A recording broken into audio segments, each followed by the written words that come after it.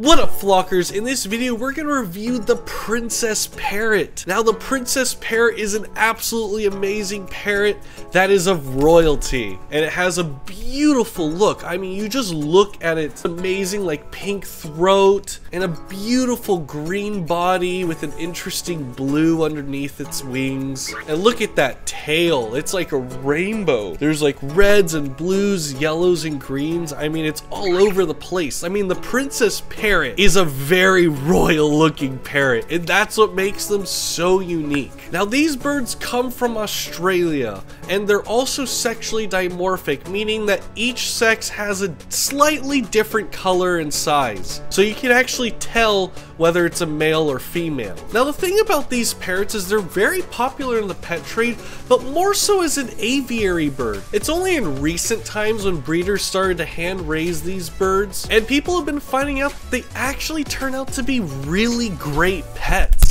And what else is so cool is them being very popular aviary birds. There's a lot of breeders for these parrots, and they've actually found some really cool mutations. You got like yellow mutations and blue mutations. I mean, these birds turn out to be pretty diverse now, which makes it so cool. Now, this little baby princess parrot comes to us from Omar's Exotic Birds over here in Southern California. They are my go-to breeder where a lot of my flock has come from, and in my opinion, they are the store that raises parrots the correct way, having them out for people to interact with and help birds develop a very tame personality, realizing birds and humans can coexist. Now, while they did not sponsor this video, they were awesome enough to loan me this parrot, so for that, thank you guys so much. Now, if I were to describe a princess parrot, I would describe it kind of like a colorful cockatiel in terms of like its personality and the way it handles. And these birds will live about 15 to 30 years in captivity, so they're definitely a time commitment. What makes these princess parrots so interesting and royalty is they have actually multiple names, and you probably have seen some of these names. They're also known as the Queen Alexandria parrot, the Alexandra's parakeet, the Princess of Wales parakeet, and also the rose-throated parakeet, and also the Spinifex parrot. Its final name, the Princess Parrot or the Queen Alexandria parrot, comes from Princess Alexandra of Denmark, who in 1863 married the Prince of Wales, Edward VII. And as a commemoration of the event, they named one of their famous birds, the rose-throated parakeet, after her. So, a really cool backstory behind this parrot. But in the end, the real question is this parrot the right parrot for you? And to break that down, we got our 6 categories, which are handleability, quietness, talking ability, care, hardness, and upfront costs. Now, if you guys find this video really valuable, please make sure you hit the like button to help show how amazing these princess parrots are and help push this video further in the YouTube algorithm. My goal for this channel is I want to review every single parrot in existence. Seriously. So if you really want to support my mission and follow along, please make sure you hit the subscribe button, as it really helps this channel out. And with that, let's go ahead and get started with the video. Now, starting off with handleability, I give the Princess Parrot a score of 4 out of 5. They are very easy to handle and really friendly parrots. I mean, they are just so lovable.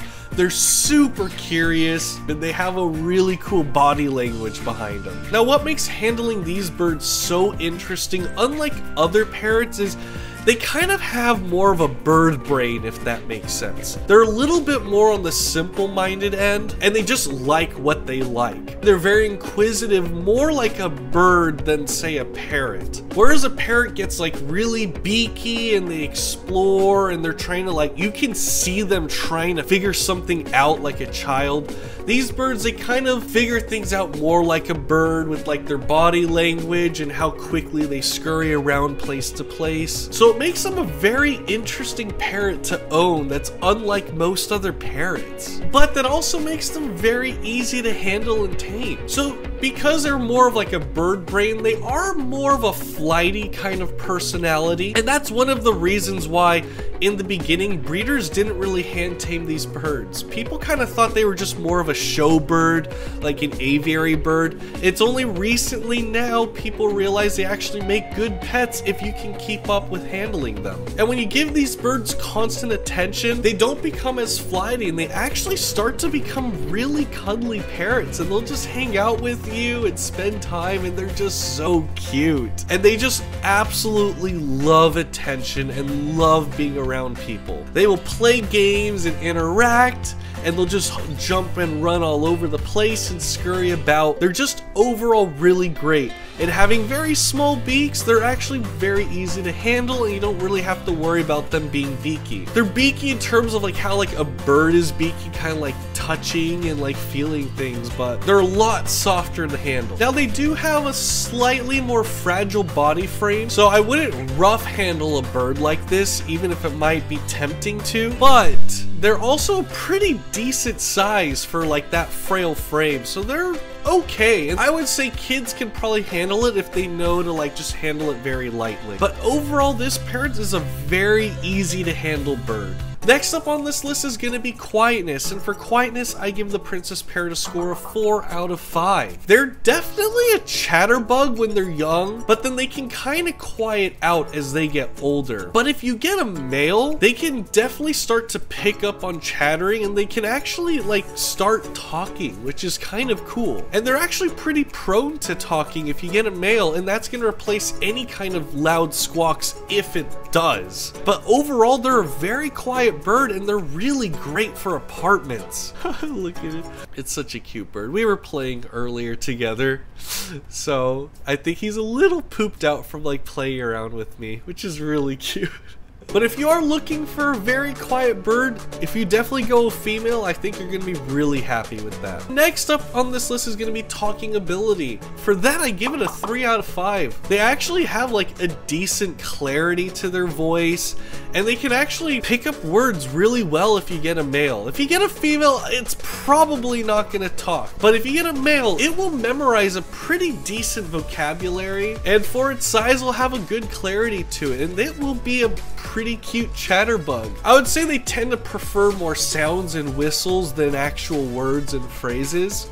But overall, if you are looking for a quiet bird that can also talk, this is again one of those few exceptions there are in the parrot world. As normally talking birds tend to be very noisy, but these birds, they're very low volume, so even when they're chattering and such, they're still low enough volume that they're really quiet and they can talk while also being a good apartment bird, which makes it an excellent choice for talking birds. Next up on this list is going to be care, and for care I give it a 4 out of 5. For a parrot, this parrot is actually relatively low maintenance. They're really easy to care for. I mean, they're so easy to care for, that's why they're such a popular aviary bird. I mean, you just give it food and water and keep it outside, and they're really tough. They handle weather really well, and they're very low maintenance. They're not very demanding birds. But aside from giving them your normal pellet diet, fresh water, and actually they're also not very picky between fruits and veggies and seeds, so they'll eat just about anything. They can revert back into being a shy aviary kind of bird if you don't keep up with the interaction. So with this bird, you definitely want to spend at least an hour a day every single day to make sure that they don't turn back into a flighting, shy kind of parrot. Because otherwise, I feel like you're really gonna miss out on one of these amazing birds. But if you can keep up with daily interactions, they turn out to be really fun parrots. And also, as far as things like cage go, you just want a normal medium-sized cage, nothing too crazy.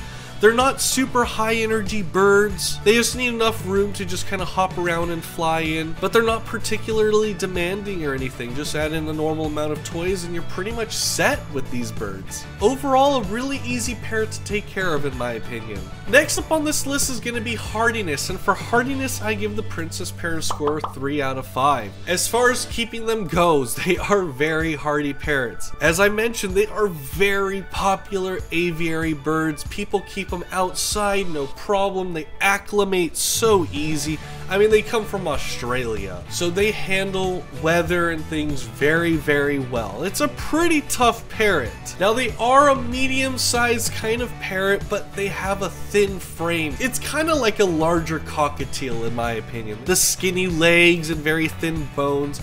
So they are a little prone to crushing, so I would be very careful when handling a princess parrot. You definitely don't want to rough handle these birds, and if you do have some kids, I would probably keep these birds away from kids just in case they accidentally crush it or break a leg or something, unless the kids know proper handling, to which then I think these birds are just big enough to, they should be okay to handle. But small kids, I would probably keep these birds away from them. Next up on this list is gonna be upfront costs, and for upfront costs I give it a 3 out of 5. Now it's gonna be a little misleading when you start searching this parrot because they're very popular aviary birds, and as such they're gonna be really cheap. Now when I keep saying aviary bird, it's because the breeders are not hand raising the birds. They are just letting the mother birds kind of do their thing, and you get these very wild type parrots. They're not really used to human interaction and such, and they turn out really skittish around people. But it's also very easy to breed a bird like that because you don't have to put any work into it. Just breed the bird. They lay eggs, the parents take care of it, bird grows up, sell the bird.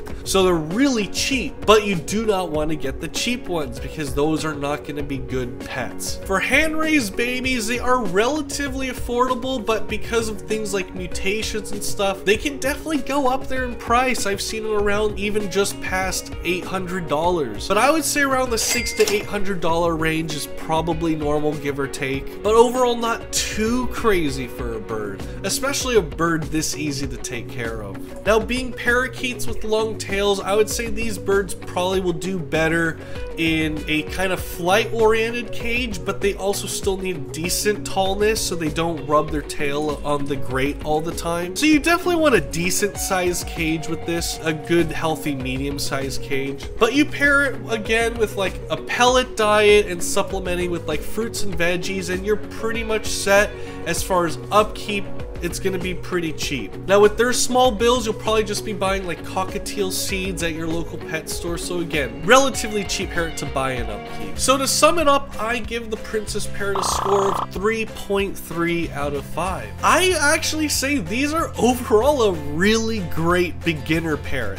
They're a lot of fun, but they don't have that like parrot type personality that some people generally are looking for when they're buying one of these birds. But if you do want something that's a little different than your normal parrot, princess parrots are a really great choice. And really it just comes down to personal preference on what you like handling more. So this is where I would say you should always go to a pet store like Omar's that actually lets the birds out for you to interact with, and that way you can interact with all kinds of parrots and find out what's the personality you like the most. Because while I am hyping up this bird a bit, some people might not like that bird-like personality and want something a little more, you know, aggressive and, you know, rough handling kind of a bird. So this bird then probably wouldn't be for you, but you won't really know unless you try. Aside from that, with such a unique look and a really cool backstory, I mean, these birds are going to be great conversation starters, and I just think that makes them such a cool parrot to own. So with that, thank you guys so much for watching. Like and subscribe, and I'll see you